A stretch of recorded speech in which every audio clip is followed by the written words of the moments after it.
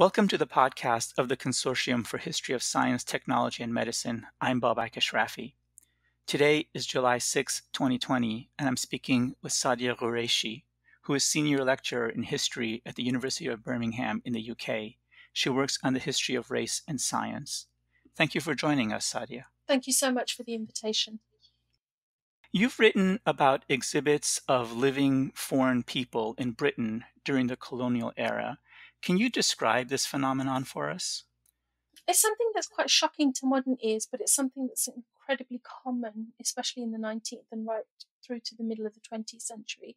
So in the 19th century, foreign peoples are effectively imported to perform in galleries, theatres, and world fairs as so-called living curiosities.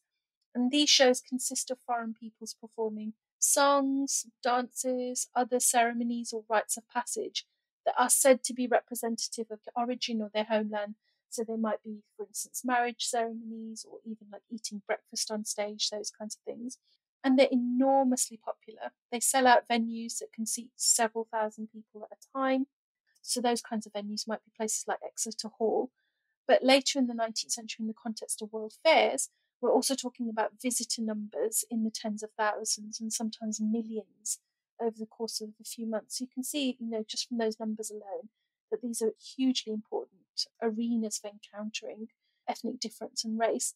But what's really important and distinctive about the 19th century is that it's a period in which you get an expansion of these shows. In earlier periods, you often get an individual or a small group brought over to be exhibited at a local theatre, for instance, or a local fair. And there's even a rumour, or there's been suggestions made that, for instance, Shakespeare's character of Caliban in The Tempest is based on performances by Native Americans. But within the context of the 19th century, it's not just these small groups. We start getting larger and larger groups. And especially within the context of world fairs, that might mean dozens of people of the same ethnicity exhibited as if they're in so-called native villages. And importantly, lots of different ethnicities so that it's possible to encounter people from all across the globe in a single event. You've talked about these large audiences and World's Fair. What does the history of these exhibits tell us about public understandings of race and human difference? So I think there are several things that exploring the history of the shows can tell us about public understandings of race and racial difference. For me, one of the most important is that there's an enormous market for this kind of show, even in ethnically diverse cities such as London. And for me, there's two big reasons why that might be the case. Even in a place like London, although one might see lots of people of different kinds of ethnicities, that doesn't always mean that you have the option to talk, encounter, greet people. Whereas within the context of a show's venue, those kinds of encounters are not only expected, but they're facilitated. So, for instance, managers sometimes provide translators in order to enable patrons to meet displaced peoples, or they might provide, for instance, a lecture or something like that, contextualizing the show's performance. So there's a very, very different kind of setup in terms of information one can gain about race and racial difference at these shows. That's really, really important. And one of the main ways that managers persuade patrons to pay for that privilege. Secondly, I think the other really, really important thing is that the shows capitalize on political and imperial timeliness in an important way. So one might encounter many different kinds of African presence in London, for instance, in the 19th century. But, if in the middle of the Anglo-Zulu Wars, one wants to be sure of seeing a Zulu, then going to see a show might be the best way to make that happen. And that is exactly what happens in 1853 and 1879, when Zulus are bought and put on show in London at moments when there's imperial activity in their homelands. And it's that combination of both political timeliness and that possibility for encounter that I think attracts people to these shows, but also shows why they're so important and why there's such a kind of interest in them from patrons. If we go beyond these public encounters, what's the relationship between these public exhibits and the scientific study of race? So I think there are several ways that these shows are very, very important for the scientific study of race. It's very easy when we first hear about these shows to think of them as nothing but imperial spectacle, or as places that are purely about popular entertainment, but they're actually incredibly important for the making of scientific knowledge in several ways. Firstly, the show's managers are really careful about marketing the shows as of scientific and philosophical significance for anyone who wants to know about race. It's one of the most common promotional claims they make, and in reviews, newspaper clippings, and things like that, we can often see people trying to work out questions that they have about human difference in relationship to the performances they see. So even for lay people, they're very, very important avenues for thinking about racial difference. But they're also really important for actual scholars, ethnologists, anthropologists who are interested in human variation.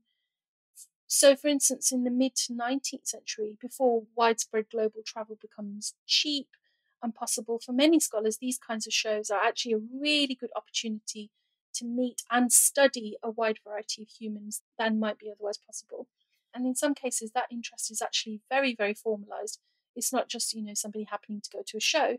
If we think of the Colonial and Indian exhibition in 1886, it happens in South Kensington, and there are actually members of the Anthropological Society that visit the fair. They conduct experiments on performers, and they're actually given guided tours of the material culture on show. And by that, I mean the objects on show. And some of these scholars are actually involved in curating some of those displays, for instance, such as on Africa. So they're heavily involved in using the shows as a kind of experimental space.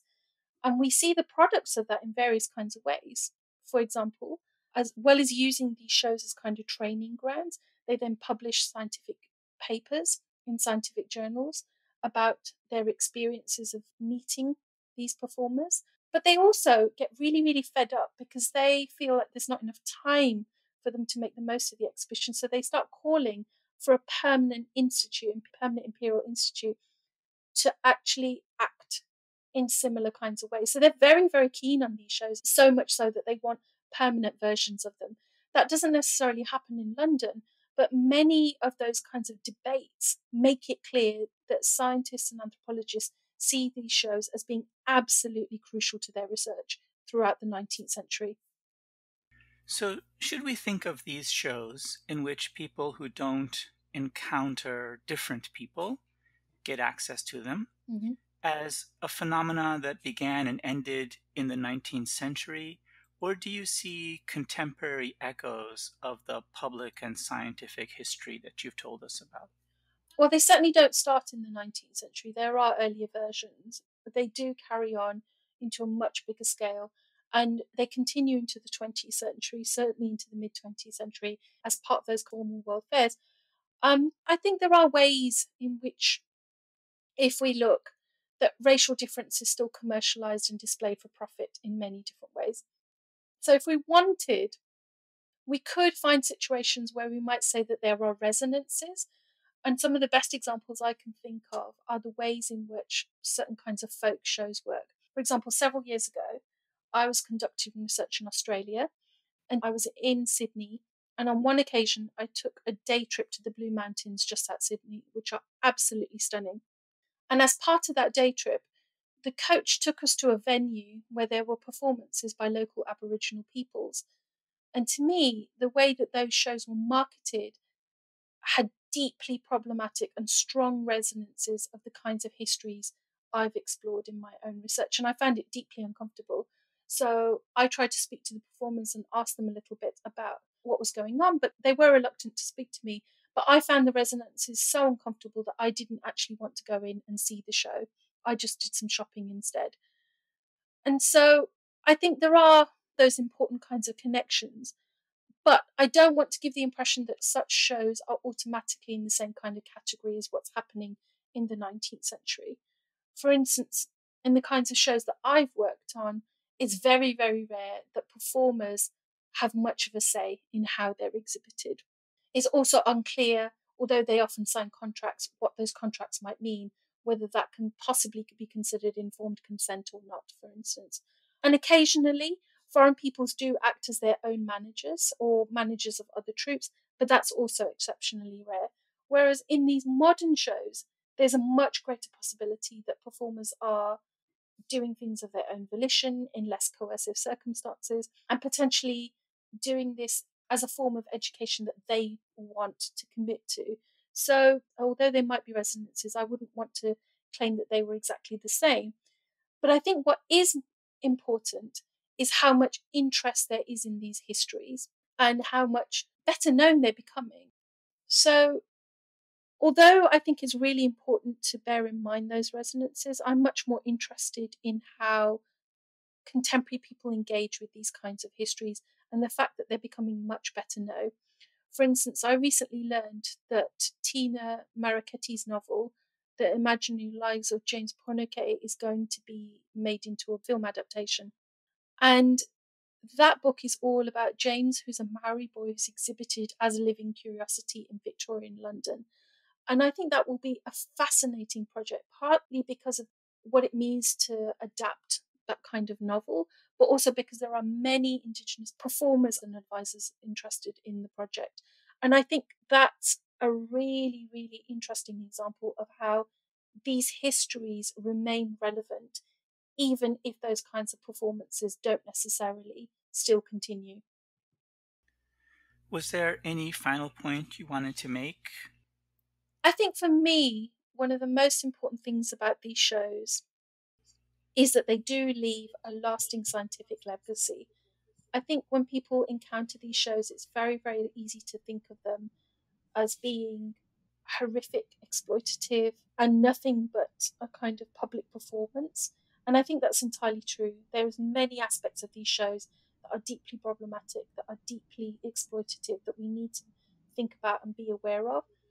But I don't think they are trivial in any way, and I don't think that they are unimportant or merely spectacle. They do leave lasting legacies in terms of scientific ideas about race. And what's most important, that across the 19th century, when we're thinking about this, those debates about race are also about who counts as human. Those debates are also about what the boundaries of humanity is. And for me, that means that the shows don't just play in scientific ideas about race, but about the very nature of humanity itself. Sadiah, when we look back at these exhibits of human beings that are shocking and this science that we call racist, how can we assess the development and the status of that science? That's a really good question and quite a tricky one to answer in some ways because the answer isn't very pleasant. I think one of the most difficult things that this history shows is just how exploitative, coercive, and racist science can be. And what I mean by that is that it's very easy to hear this history and think that that cannot possibly be good science, correct science, or just science full stop. And there is sometimes a tendency to think of this kind of material as pseudoscience. And I understand that urge, I really do. But as historians of science, we need to think very, very carefully about what making those claims means. And what it often means is that we are protecting the idea that science is objective, neutral, and not subject to historical, social, cultural factors. But as historians of science, we can also see that that's exactly true, and that actually science is deeply implicated in imperial rule, colonial exploitation, and things like that, precisely because of these ways that sciences and scientists are embedded in these kinds of exploitative practices. So, as tricky and as difficult as it is, I think if we start thinking of this as science, as actually an accurate way of thinking about the full range of the ways in which scientific knowledge has been made, I think we get to much fuller and more historically nuanced appreciation of what science has been and how it has exploited various kinds of human beings in the making of our contemporary knowledge. And that's why it's so important that these performers are being used to work out what the very limits of being human means, because that's the very, very nature of racist science itself. And I think that's a much, much more difficult history to accept and learn about. But I think it's much, much more accurate, and it gets to the heart of why both these histories and history of science more broadly is such an important way to think about the world. Great. Thank you very much, Sadiah, for sharing your work and your perspectives with us. My absolute pleasure. Thank you for the invitation.